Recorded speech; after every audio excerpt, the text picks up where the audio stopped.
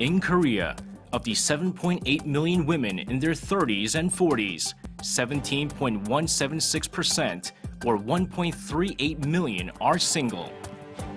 Now, in the 21st century, marriage is no longer a necessity, but rather an option, and many women choose to remain single.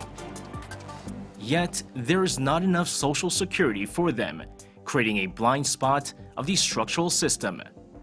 Let's learn more about the issue and what needs to be done to improve the current conditions.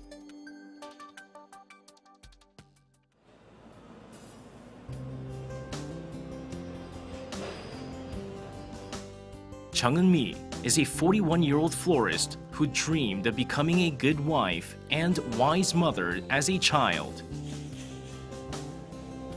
Like the majority of people, she thought she had to get married and form a family when she was younger.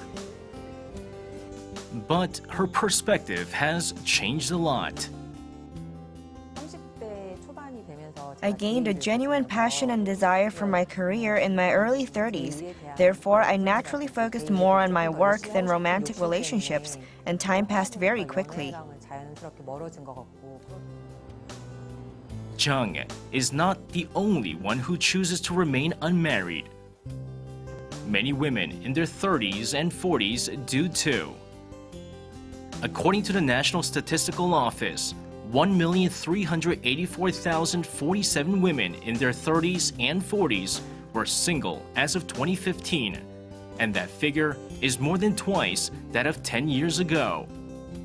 The drastic jump largely resulted from women's increased labor force participation. Also, Korea remains a patriarchal society. Marriage is not only a union of two lovers, but of families, which I found very burdensome. I wasn't sure if I could take care of all the things that occur in my husband's family while pursuing my career.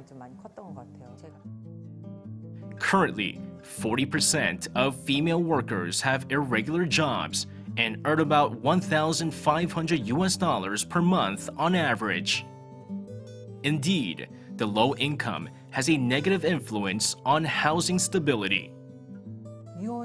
The majority of single women live alone and the residential environments vary depending on economic status. Naturally, there are concerns about women being targets of sexual assault and other crimes, especially for those living in poorer areas, as it is clear that the number of violent crimes against women has been increasing recently.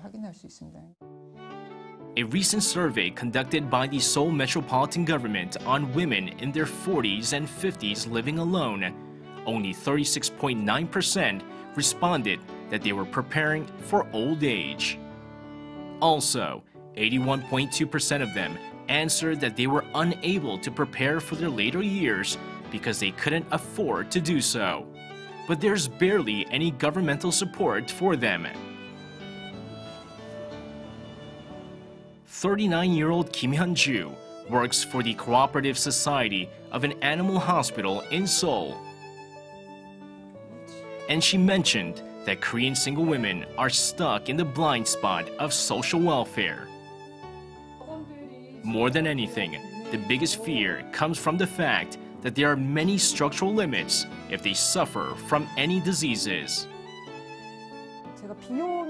If I needed medical surgery, only my direct family members are eligible to sign the consent form.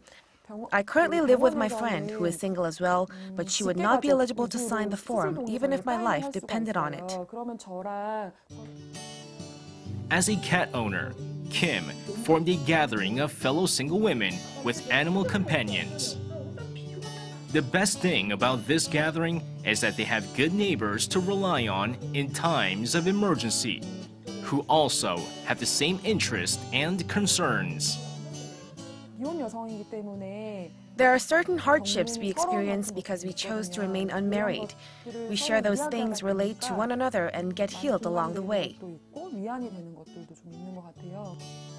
Outside the welfare system, single women have to find their own means to secure their futures, and they're calling on a change in the family-centered social policies.